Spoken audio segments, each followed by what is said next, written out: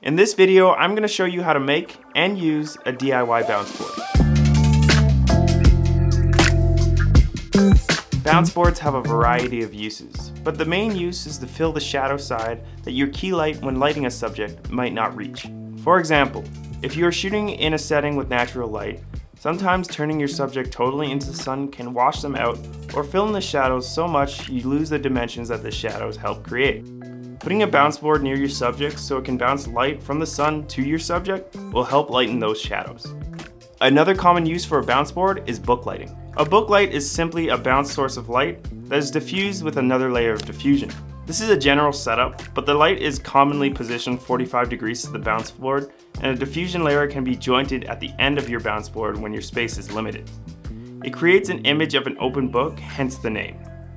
This is a common lighting setup for directors and cinematographers as it gives a super soft light source that is very flattering on skin. The bounce board demonstrated in this video is 4 foot by 4 foot and approximately 2 inches thick. The materials you will need is any rigid white insulation foam that you can get from your local home center, as well as gaff tape. When I made this board, I actually made 2 of them, and I purchased 2 4x8 foot sheets of Durafoam EPS rigid insulation. This insulation has a reflective side as well as a white side once you peel off the protective green film that's on it. This just gives you more options in the future if you want to reflect the light instead of using a soft bounce. With your 4x8 foot insulation boards, simply mark the center on the 8 foot side and cut in half with an X-Acto knife. Now put the boards in the same orientation with the white side facing up and tape over all the corners and edges with gaff tape. I was pretty generous with the amount of gaff tape I use as I wanted this bounce board to last, as it will be used on lots of sets as well as be thrown around over its life.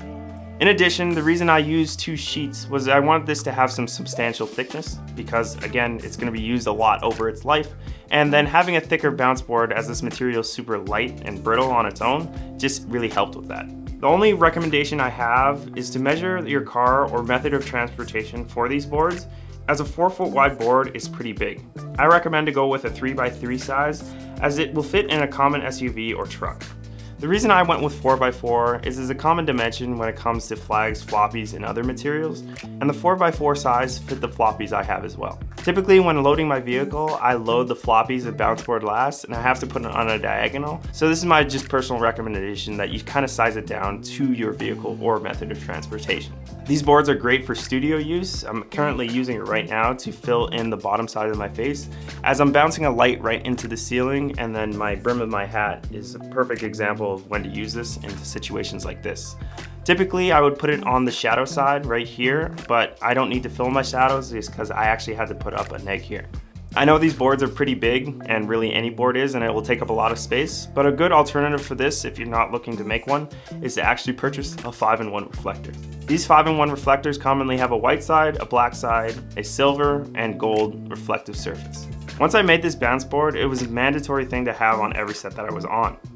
It has become an essential tool when dialing in lighting as well as producing super soft looks. Common ways that we have used this bounce board is primarily handheld in outdoor locations where we need a little bit more fill on the subject. Usually we have a subject slightly backlit by the sun, and then the board is held at a 45-degree angle to the subject's face just so the shadows aren't so harsh. When we are doing interview setups, we commonly use the bounce board to booklight the subject as well as unfill the shadow side when we need it, and that's why I made 2 of them. When we have the space and time, I usually set up these boards on a duckbill clamp or simply lean it against a standard case. And this Frankenstein looking thing is known as a duckbill clamp and is commonly used to hold bounce boards or any other boards that you need to use. And this is essentially a vice grip that has a pin that will fit in any standard grip head, as well as these clamps right here. So they're super flexible, as you can see. So when you clamp onto the board, the actual bills of this board flex on it. And then commonly it's held into the grip head and the bounce board is sitting here, and then that's bouncing your light. As you can see with those real world examples of those stills, but I actually want to show you some video of using each side of the bounce board in a common lighting setup.